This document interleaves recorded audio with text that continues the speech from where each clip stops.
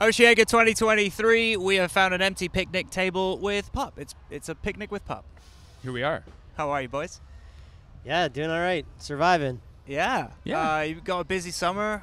You've been busy. You've done a whole string of European dates, and you've still got some Canadian dates to go. And here we are at Osheaga, a good old Canadian festival. You looking forward to it?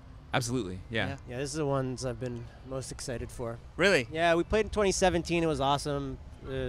Played at one of the really small stages. The barricade broke. It was really fun. No way. I'm looking forward to it. Okay, well, we've got reinforced barricades this time round. The stage is a bit bigger this time. Yeah, we're slowly working up the stages. That's right. So Baby steps, you know? yeah, so let's manifest 2027 main stage. Let's do it. I like it. So this year, this October, will mark the 10th anniversary since your debut album. Yeah, PUP. it's so wild. Has that flown by for you guys? Yes. Yeah? Yeah.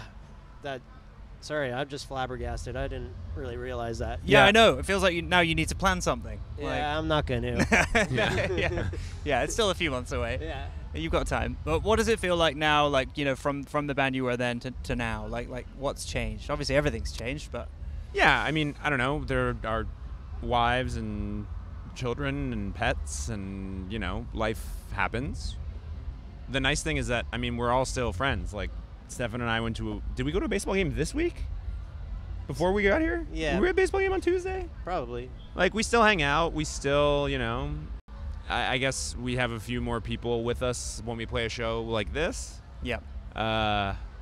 And I guess we have to play longer. I like that it feels like our band has become more our band than it used to be.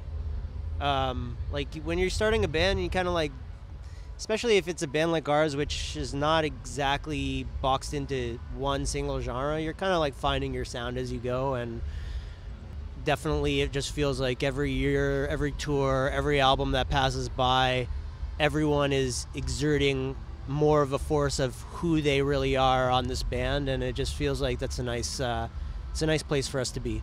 Yeah, you guys are so versatile, and you know, without asking you what your favorite one genre is to listen to in your own time, what are some of your favorite genres that you like listening to, like in your spare time? What are some of your influences? Yeah, I mean, I think it totally depends, right? Like, I try not to listen to anything that feels like too close to sort of the world that we're in, just to try and like pull like inspiration or ideas from like other styles of music, stuff like whether it's like country music or like you know, like electronic music and like, you know, I think that's kind of the nice thing about a lot of our fans and sort of the four of us is like we all have like pretty big ears, and we're lucky to be kind of in a time where there's a lot of access to music. So yeah, I don't know, you know, I love jazz.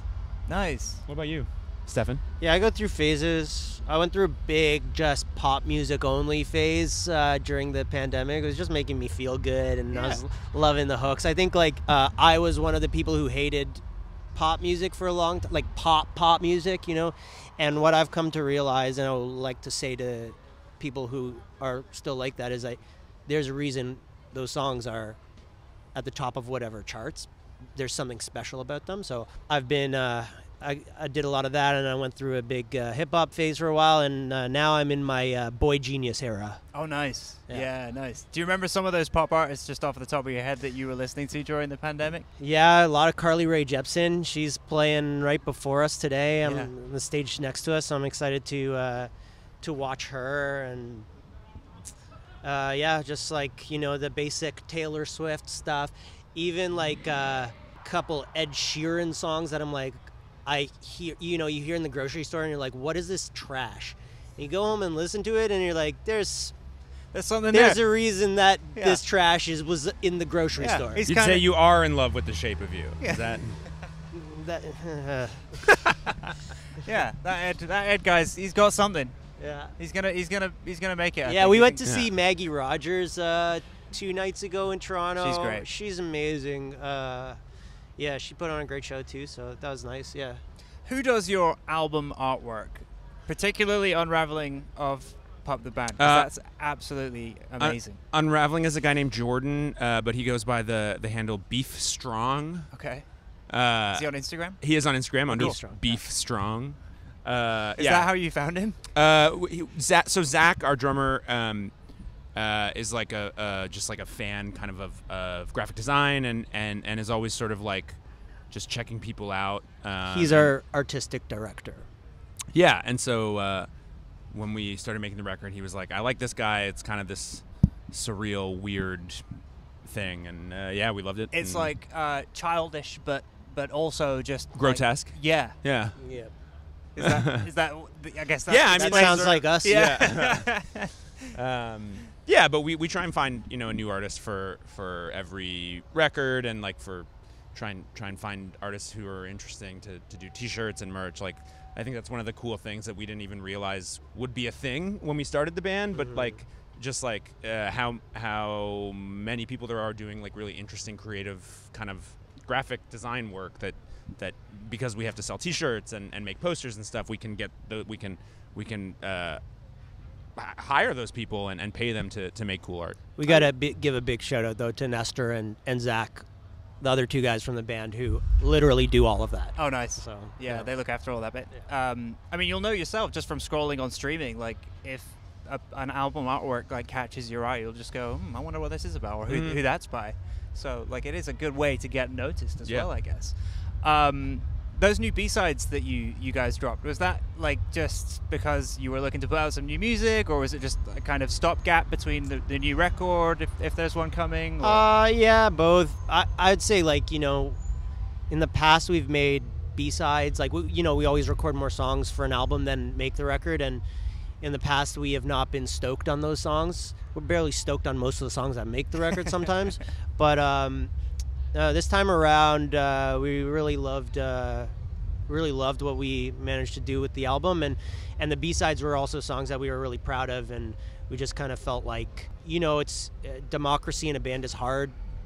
Some people, those were their favorite songs, but the album ended up the way the album is, and we're stoked on that, and we just wanted to make sure those 3 songs saw the light of day, because nice. We did work pretty hard on them. Yeah, well, I'm sure your fans love that they get to have them in their collection. Thanks. As well. Would you, I mean, we mentioned Taylor Swift earlier, would you consider that your albums are like their own little eras of PUP the band, and how much left have we got of this current era? I mean, I feel like records are all snapshots of where the people making them are at in the moment that they're being made, right? Like, which is my like roundabout verbose way of saying, yeah, it's our eras. No, but I don't know. I mean, I think like we've always like wanted to make records that still feel like they reflect who we are as a live band, and the last record we allowed ourselves to kind of experiment and go kind of out with like synths and different sort of stuff that like wouldn't necessarily be the first thing you would think of when you think of like 2 guitars, a bass, and drums, right? But we are not big on, I don't know, like setting kind of like rules on how we work from a creative perspective. So who knows? Just see where it goes, I guess. Yeah. Nice. I like that though. It's a cool way to work. It doesn't I suit everyone, but yeah, I think like our band, as Stefan sort of just said, like the 4 of us have put more of an imprint on the band as the band has progressed, and that is still the case in the creative work too. So we've just like embraced that. Oh, we can't wait to hear what's next. Before we let you go, Pup, tell us about the next run of dates you've got between now and the end of the year. I think there's only around 7 or 8 left, right? Yeah, we're almost done. We're doing a bunch of dates with Snotty Nose Res Kids, who are incredible. Yeah, I encourage everyone who's a fan of hip-hop or punk to check that band out. So we'll do a bunch of shows with them and with Riot Fest in Chicago, and yeah, looking forward to it. It's been a really wild year and a half. Amazing. Well, thanks so much for hanging out with iHeartRadio Canada. Thank you. Thank you.